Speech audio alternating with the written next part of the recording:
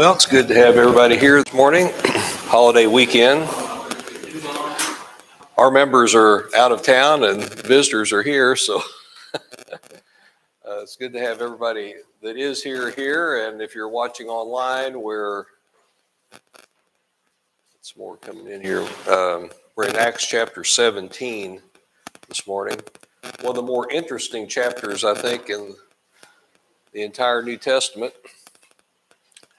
And we'll see if we can get through that this morning and have a good discussion about that. Paul and Silas and Timothy and Luke are in the midst of the second missionary journey, as it's commonly referred to. It takes Paul over a course of almost 3,000 miles over a 3 to 4 year period of time. And he runs into a whole spectrum of people of varying backgrounds, varying cultures, varying religious beliefs, much like we do today. And I think it's interesting to look at the different type of folks that Paul met up with and how he presented the gospel. Paul's missionary journeys are really very instructive as far as teaching us how to teach the gospel today.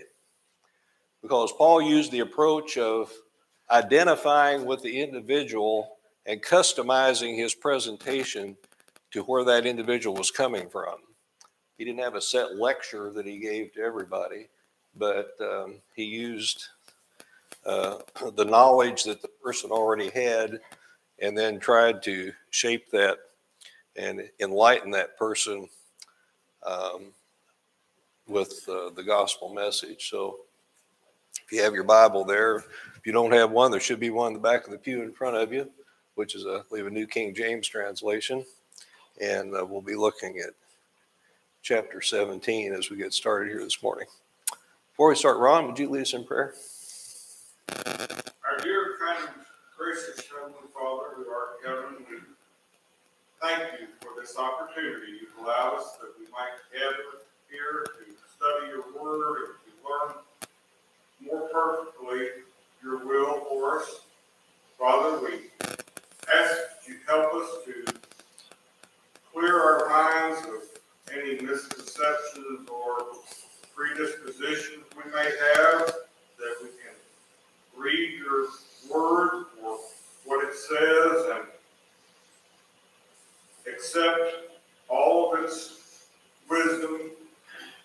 And we ask, Father, that you help us to that end, that you help us to gain much good from our study, and that we will be able to apply it in our own lives, that we might be found faithful to you. We ask, Father, that you forgive us our sins. In Jesus' name we pray. Amen.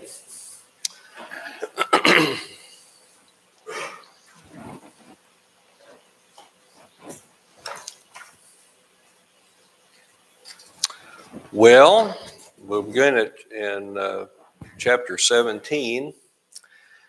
One thing I'd like for you to keep in mind, just kind of an interesting observation as we go through this chapter. Who wrote the book of Luke? Who wrote the book of Acts? As Paul begins a second missionary journey, Luke is in the company.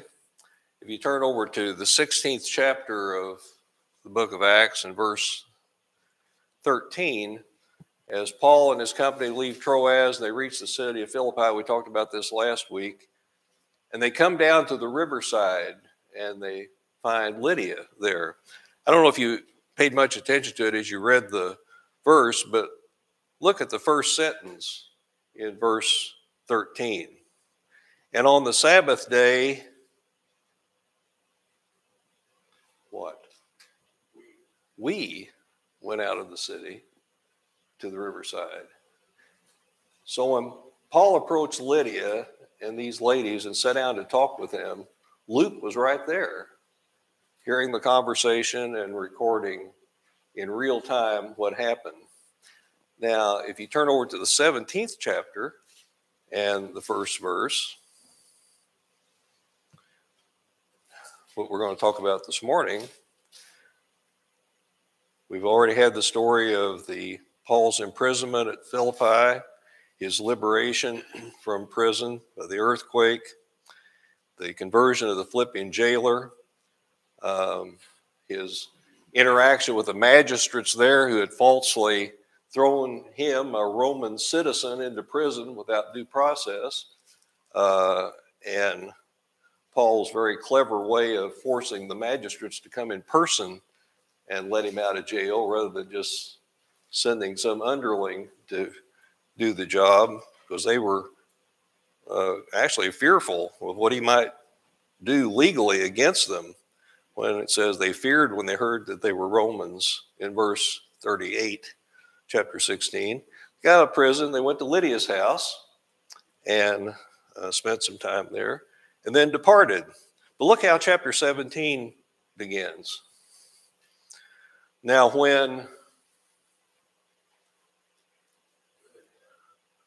where's Luke?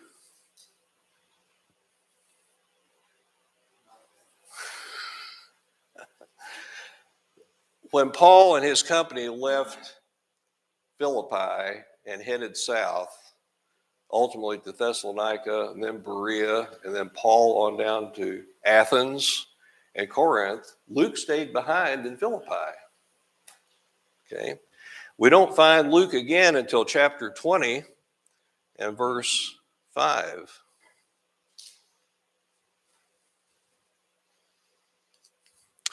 And that's actually on the third missionary journey. So Paul has left Luke in Philippi.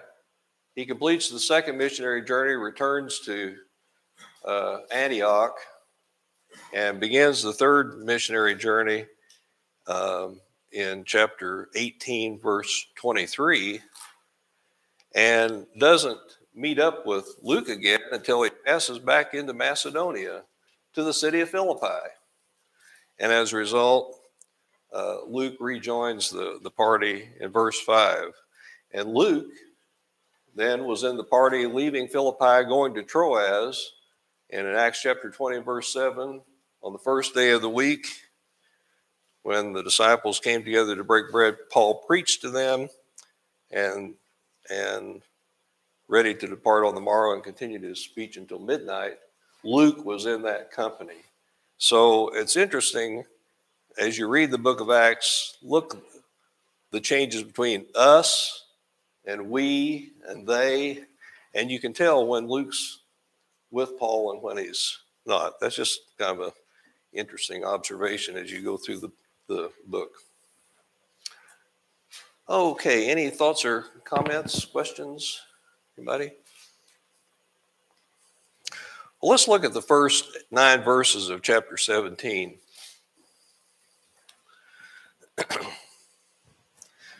Anybody want to volunteer to read those?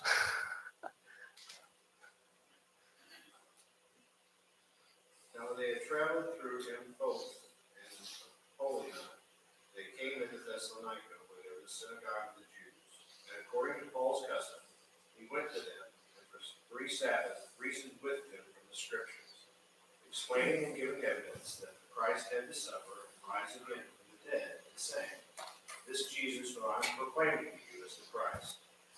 And some of them were persuaded and joined Paul and Silas, along with a large number of God-fearing Greeks and a number of leading women. But the Jews became jealous, and taking along some wicked men from the marketplace, formed a mob and set the city of uproar. And attacking the house of Jason, they were seeking to bring him out to the people.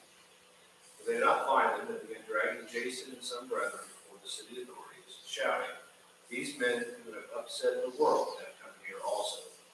And Jason has welcomed them, and they all act contrary to the decree of Caesar, saying that there is another king, Jesus. They stirred up the crowd and the city authorities who heard these things. And when they had received the pledge from Jason and the others, they released him. Okay.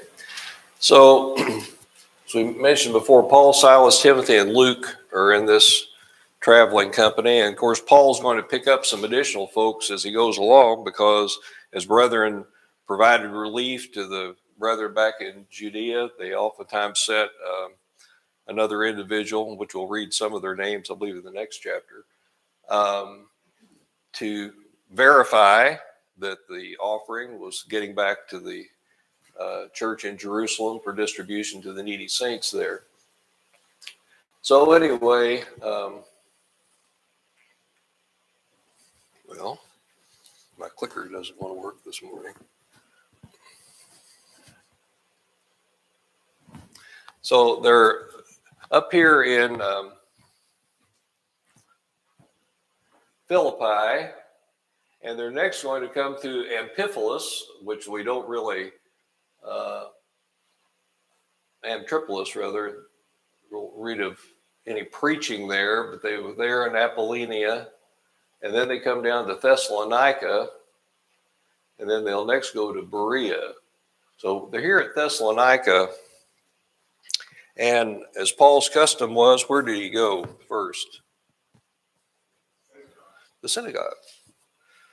Why did he go there? That's where people were worshiping God. And that's where he would find an audience to present the gospel to.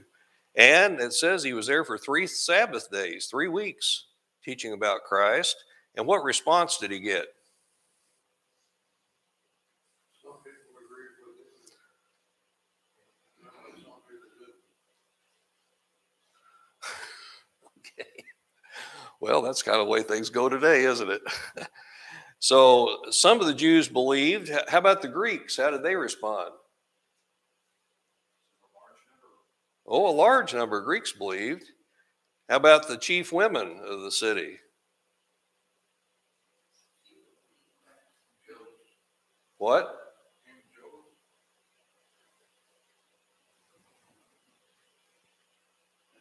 How many of the women responded? Not a few.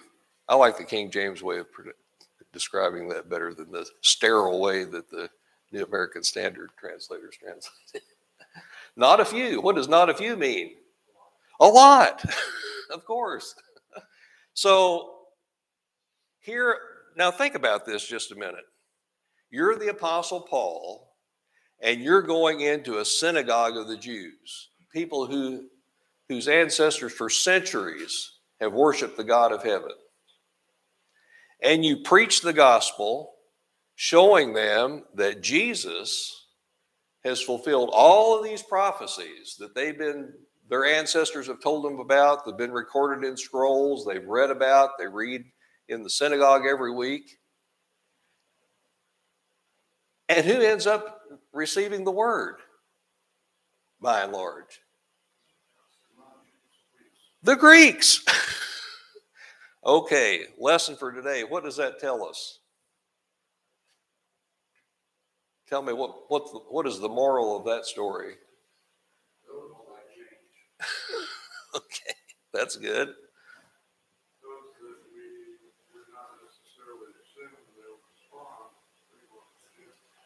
What did the Greeks not have that was to their advantage that the Jews had?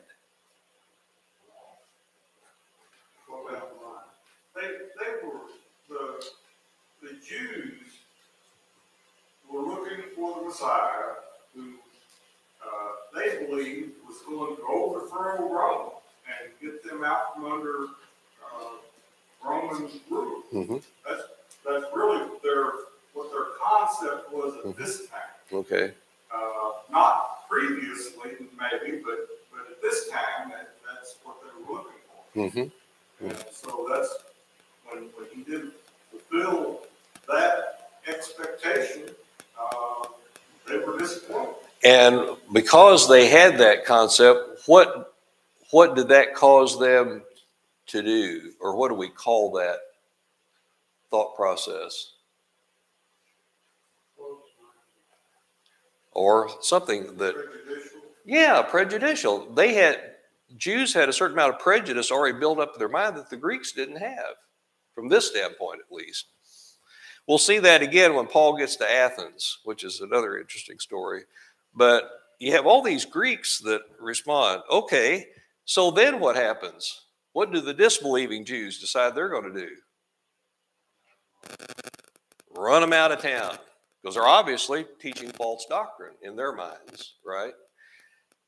In their minds that allows them to spread falsehoods as well. Exactly. And notice the terminology that they use in verse 6. These guys are spreading these tall tales, and they have a reputation that's following them. And what's their reputation? What are they doing to the world?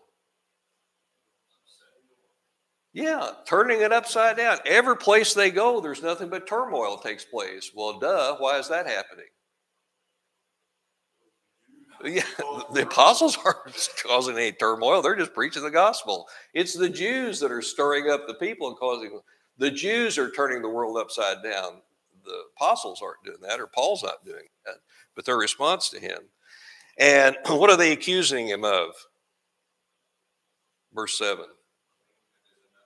Oh, yes, he's speaking against Caesar. Of course, they can't convince Gentiles to be anti-Paul based on Jewish doctrine, because the Gentiles don't believe any of that anyway, right? So they have to pick some political reason that would have some bearing on the case. So anyway, they troubled people of the city, and they had taken security of Jason and the others. They let them go, and they accused poor Jason, who was a friendly Gentile, I guess. I'm not sure if he was a Jew or a Gentile, actually, in the city, had taken them in, and he had to post bond to, I guess, get them out of prison or keep them from being detained and to guarantee their safe passage. And so the brethren said, Paul, it's probably best you get out of town for a while. And so that brings us to our next segment here, verses 10 through 15. Any other thoughts on those first 9 verses? It's really sad that those who think they are fighting for God would turn to evil techniques, supposedly in defense of God. Exactly. Yeah, it's a good point. All right, Ron, why don't you read 10 through 15 for us there? Then the brethren immediately sent Paul and Silas away by night to Berea. When they arrived, they went into the synagogue of the Jews. These were more fair-minded than those of Thessalonica, in that they received the word with all readiness and searched the scriptures daily to find out whether these things were so. Therefore, many of them believed, and also not a few of the Greeks, prominent women as well as men. But when the Jews from Thessalonica learned that the word of God was preached by Paul at Berea, they came there also and stirred up the crowds. Then immediately the brethren sent Paul away to go to the sea, but both Silas and Timothy remained there. So those who conducted Paul brought him to Athens, and receiving a command for Silas and Timothy to come to them with all speed, they departed. Okay, so they come down to the city of Berea, and how did the Bereans react differently from the Thessalonians when the gospel was preached? The Berean, yeah, the Berean Jews were more noble in that what? What made them more noble? Yes. Do we read of the Thessalonians opening the scriptures to see if this was so? No. They were closed-minded. They don't bother me with the facts. My mind's already made up type attitude. Okay. But the Bereans actually were trying to confirm, let's see, this is interesting. Let's see if what they're saying is we can really find this in the scriptures. And lo and behold, they obviously could. And many of them, as a result, responded to the gospel. So here again, we have another case study of how people respond to the gospel message. Some people are closed-minded. They won't listen they won't even allow themselves to listen to the gospel message. They won't allow themselves to be convinced through facts, actually, that what is being said is true. On the other hand, you have other people who may not be sure of what they're hearing is true, but they go back to the source material that the one who's trying to convince them is citing, giving evidence of why they should believe what they believe. And so the Bereans were much more fair-minded than the Thessalonians in hearing the gospel, which is a message we need to understand today. If we try to present the gospel to someone, some people their minds are going to be closed. I don't want to hear that. I know what I believe, and don't bother me with this stuff. Other people, it kind of piques their interest. Well, I haven't understood it that way, but let me read that scripture you're talking about again and see. They want to investigate and see if what you're saying is true. And so we have the similar response today to the gospel. Any thoughts on that, Gary? I think it's, the scriptures that they were searching, obviously, heard what Paul had to say, what we would call the Old Testament scriptures. And that's interesting because you could verify from the Old Testament that Paul was telling the truth. He preached the gospel from the Old Testament. And I think we need to do a better job today of being able to show people from the Old Testament that the gospel is true. Right. Plus Paul, they're checking what Paul is saying to see if it's true. Paul, as an apostle, would have had the ability to perform miracles to confirm the truth of what he said. But even if somebody seems to be performing miracles, if what he says conflicts with what God has already known and revealed, it can't be true. Right. Right. And so you have to check. I don't care who's speaking. They need to be willing to be checked by the scriptures. Yeah, you'll notice in both of these instances, Paul's not demonstrating any supernatural powers that he could have. I mean, there's no evidence he performed any miracles in Thessalonica. There's no evidence he healed anybody in Berea. He's just preaching using the scriptures. So that just goes to show you that even in apostolic times, people could be convinced to receive the gospel message just by an honest reading of the scriptures and seeing how Jesus has fulfilled the things that are recorded there. Paul didn't seem to resent having what he said checked. No, he didn't object at all.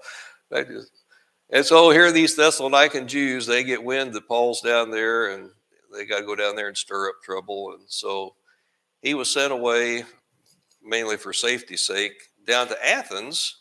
And apparently Timothy and Silas remained behind in Berea, possibly strengthening the brethren and reinforcing that which Paul has taught. And Paul tells these folks who took him to Athens, get word back to Timothy and Silas, I'm going to wait here in Athens. I want them to come and join me here. Okay, so now we're to Athens, beginning at verse 16. Any other thoughts on those verses? Let's next read verses 16 through 21. 16 through 21. Jeff, you want to read those for us? Now, while Paul was waiting for them in Athens, his spirit was being provoked within him as he observed that the city was full of idols. So he was reasoning in the synagogues with the Jews and with God-fearing Gentiles, and in the marketplace every day with those who happened to be present. And some of the Epicurean and Stoic philosophers as well were conversing with him. Some were saying, what could this scavenger of tidbits want to say? Others, he seemed to be a proclaimer of strange deities, because he was preaching Jesus and the resurrection. And they took him and brought him to the Areopagus. Okay, saying, may we know what this new teaching is, which you are proclaiming.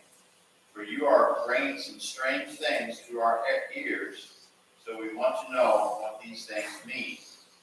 Now all the Athenians and the strangers visiting there used to spend their time in nothing other than telling or hearing something new. Okay, very good.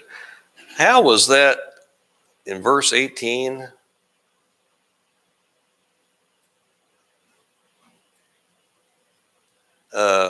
Some says, what will this, what did you say? They were Something about conversing with him. Some were saying, what could this scavenger of tidbits want to say? Scavenger of, now who in the right mind would come up with that as a translation of the Greek there? A scavenger of tidbits? Seriously? What translation are you reading from? That's New American Standard.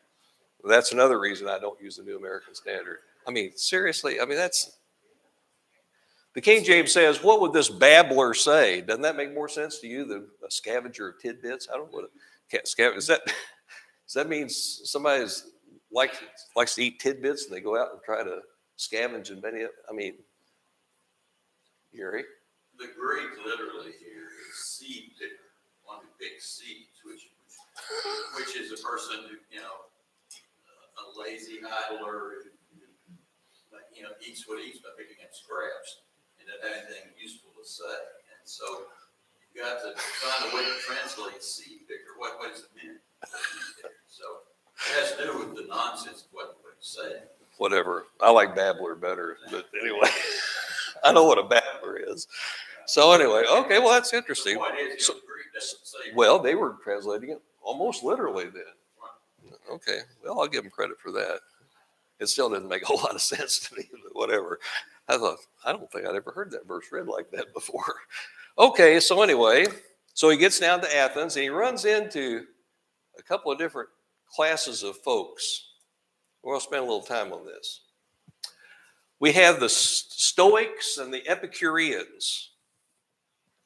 So if you see someone today and that you say, well, he's a real Stoic individual, what do you mean by that?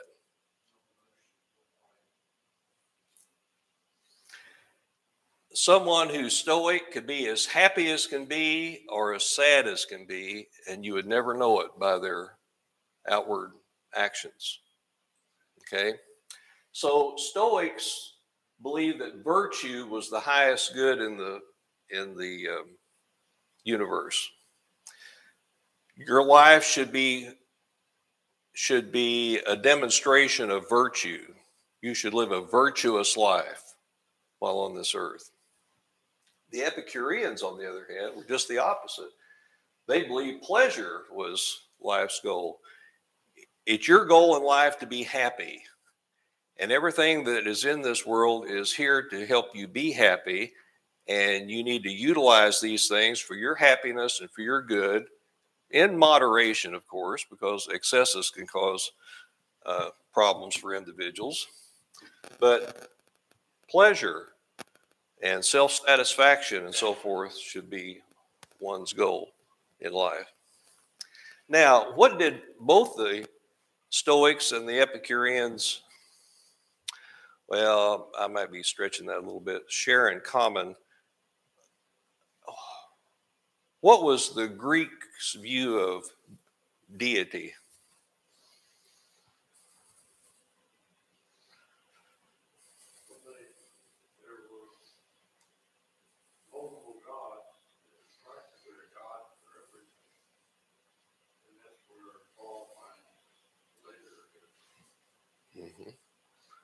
All the altars they had erected and so forth there in Athens.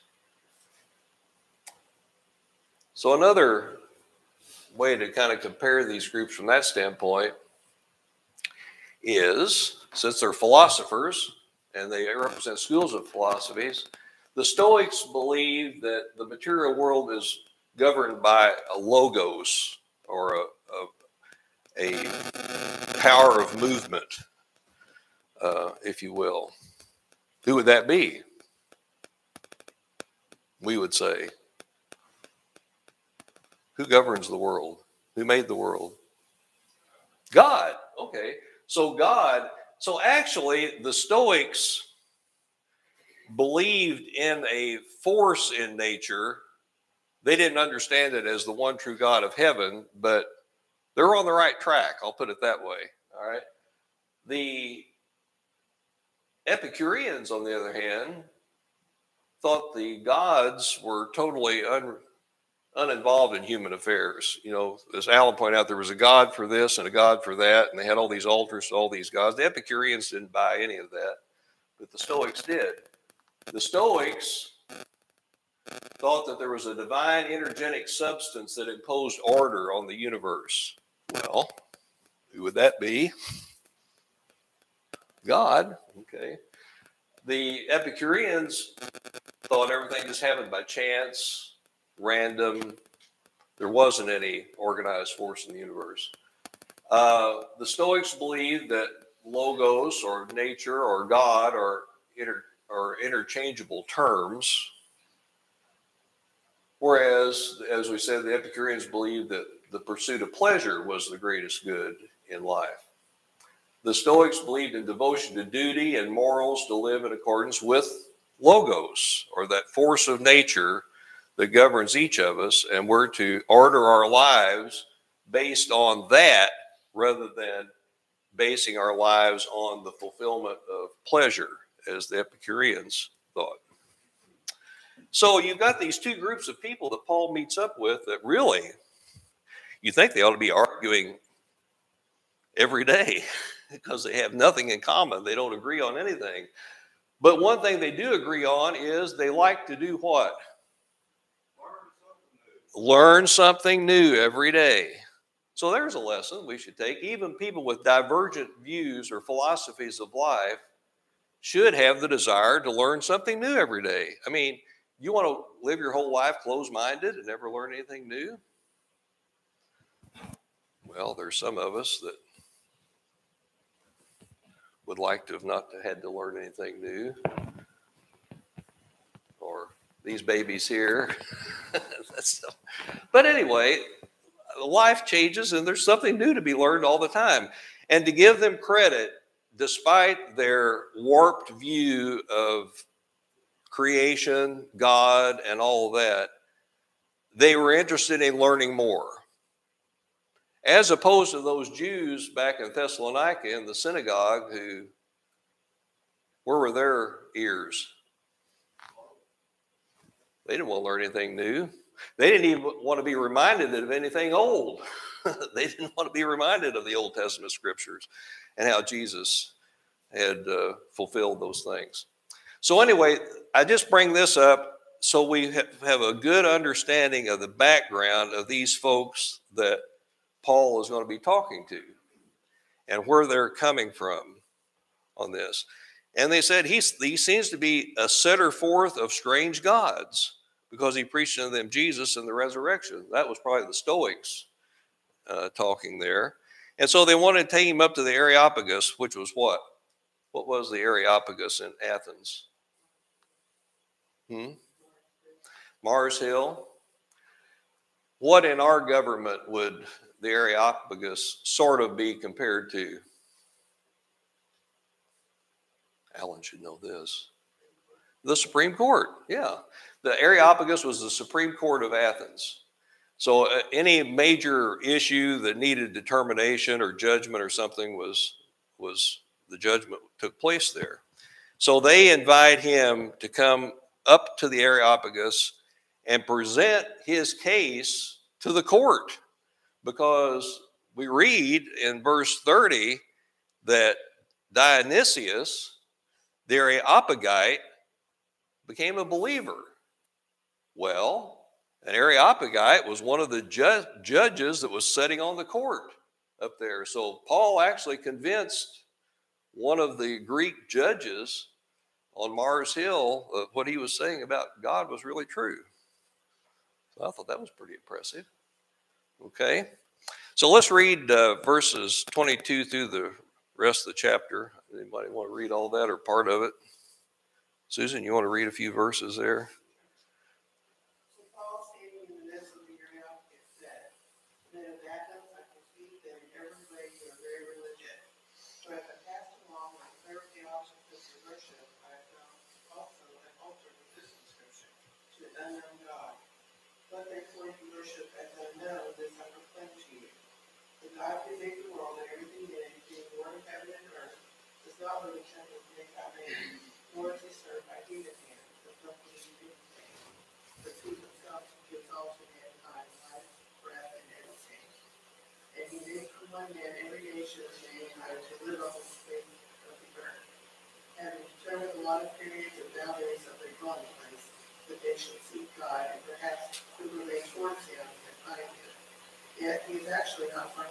each one of us, for in him we live and move and have our being.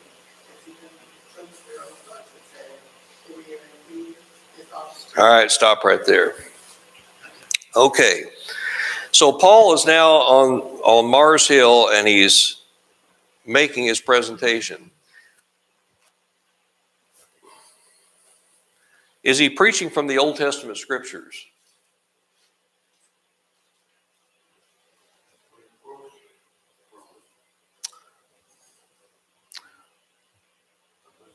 Well, is he approaching these people as if they have knowledge of Jewish religion? I'll put it that way. No.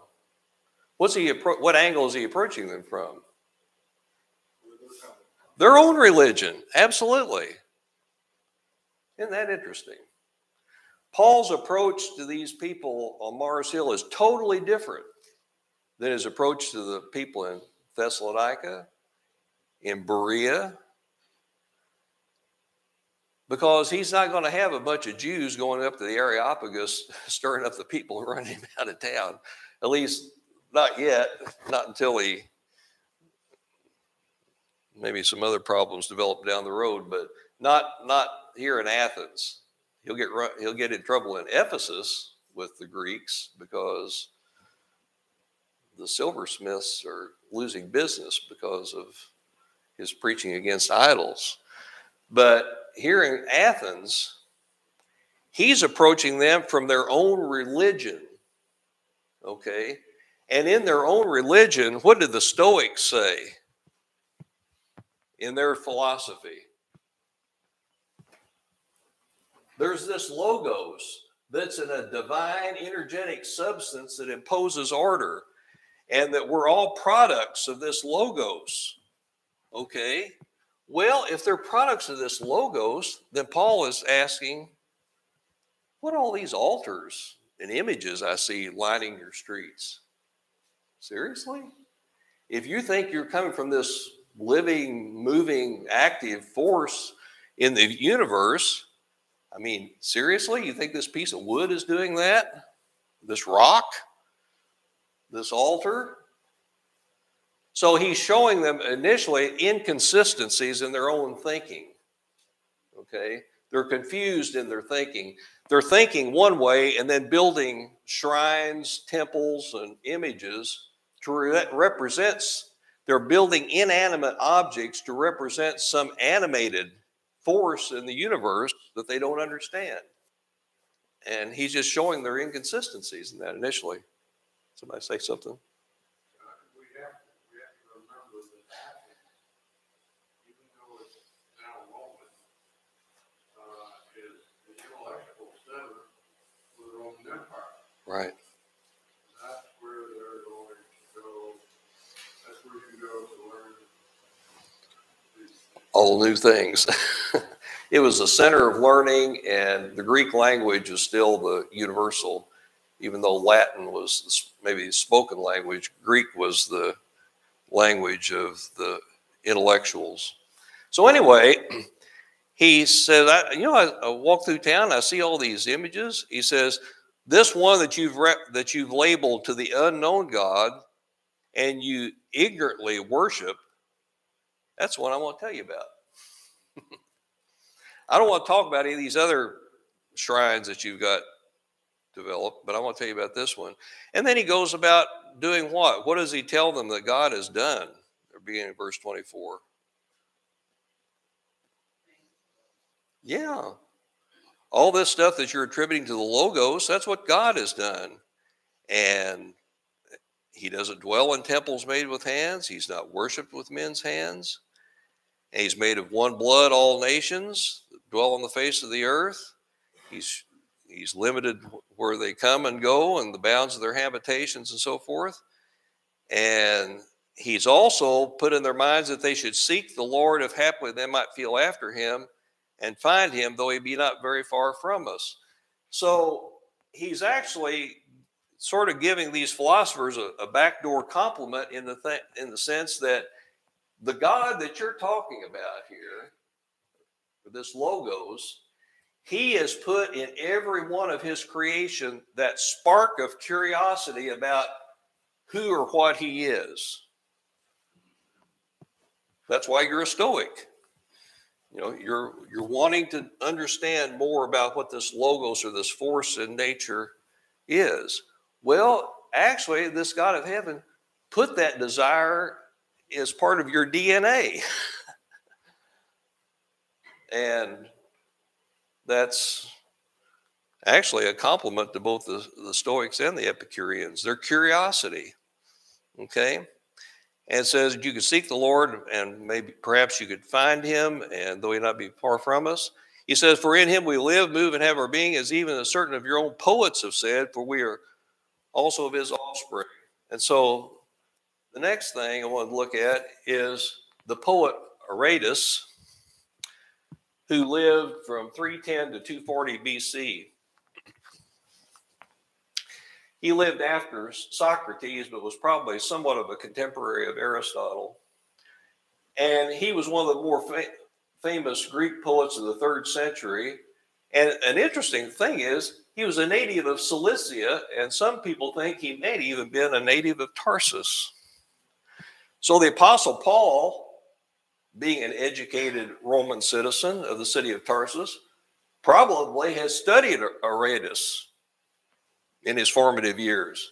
I don't know that Gamaliel would have taught him about Aratus, but he had, I'm sure, some secular education as well as religious education in Jerusalem.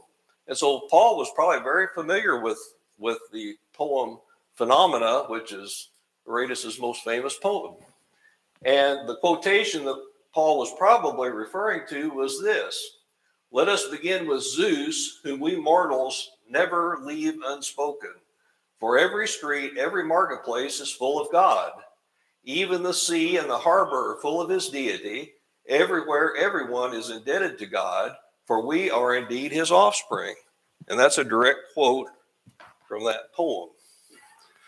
And Aratus oftentimes took the words of current philosophy and set them to poetry. And this was one of them. And so when Paul says, you know, even your own poets are talking about the God I'm talking about, but you just haven't realized who he is. That's why I'm telling you who he is today. And so we are his offspring, and in him we live, move, and have our being. Okay, let's read the rest of the chapter, and we'll wrap it up here. 29 through 34. Who wants to read that? Martha Ann, you want to read that?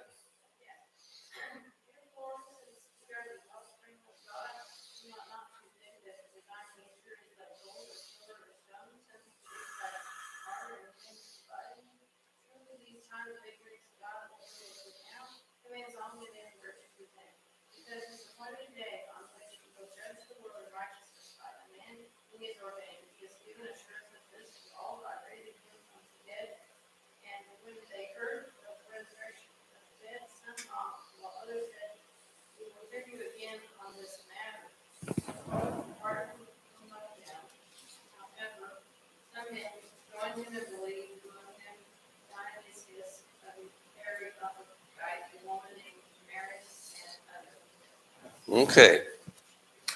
Well, on that previous slide, one column we didn't talk about are the skeptics. There were some of those around too. And so we have all philosophies represented in this little story of Paul's interaction with these philosophers in Athens. So in times past, people did what?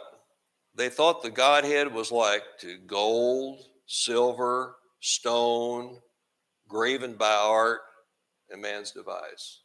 So what's he talking about there? Idols. He's talking about idolatry. At one time, men tried to represent God with all these things. And how did God in times past consider that? They were doing that what? Yeah, in ignorance. They didn't understand. Their intentions were good, but not correct. Okay. And so in times past, he referred to this as ignorance. God winked at or overlooked, but he now commands all men everywhere to repent. Why? Because he's appointed a day when he's going to judge the world. If he's going to judge the world, you need to know who God is. You're not going to be worshiping an idol or in a temple or something like that. You need to be worshiping your creator, you know, the one who made you and put that spark in your mind to seek after him and so forth and so on. And so when they heard about the resurrection, some mocked. That would be the skeptics, probably. And others said, well, we'll hear you again. And then some believed right on the spot, among which were Dionysius, the Areopagite, and a woman named Damaris, and others with them. So many people who heard Paul speak that day accepted what he was saying. Others were still curious. We'd like to hear some more about this. And then others said, well, they just didn't believe him at all. Kind of similar to today, right? Some people have their minds and ears closed to the gospel message. Others are not fully convinced, but their interest is piqued enough that they'd like to hear more about it. And then the others are ready to receive it right now. And so here again, you have an audience of Greeks primarily hearing the gospel message, and here's how they reacted to it. What did they not do to Paul? They didn't run him out of town. They didn't stone him. They didn't threaten him. They didn't stir up the city of Athens against him that he was trying to overthrow Caesar. They were intelligently listening to the gospel message and intelligently reacting to it. Some of their reactions were not right, but they were based on hearing the word, unfiltered. So that's another lesson, I think, for us today, as both hearers of the gospel as well as deliverers of the gospel. Be aware of the type audience response you're apt to receive and why, and then how you should receive it in the proper way. Okay, well, our time's up. Appreciate your participation. And we have singing Wednesday night, right? So we'll look at maybe the questions next Lord's Day.